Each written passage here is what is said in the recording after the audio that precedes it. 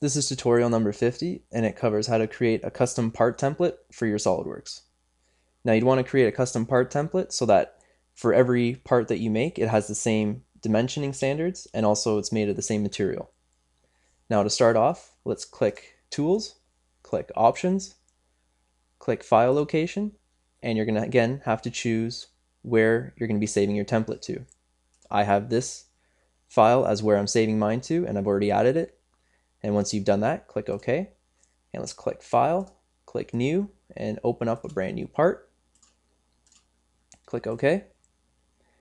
Now, within this part, this is an old template that I've already made before, and it already has the alloy that I've chosen. For this, let's change the material. Let's right-click on it, click Edit Material, and let's make it 2014 alloy. Click OK. And let's also change the dimensioning standards in this. Let's click Tools, click Options, click Document Properties, click Units, and let's change it from millimeters. Let's make it centimeters, and we'll make the decimal places 4. Click OK. And now let's save it as a template. So let's click File, click Save As, click Part Template, and let's save it as JP1.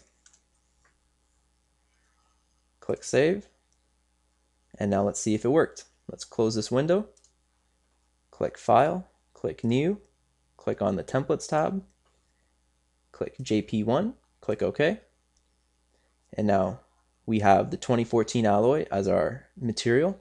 And if we look in Tools, Options,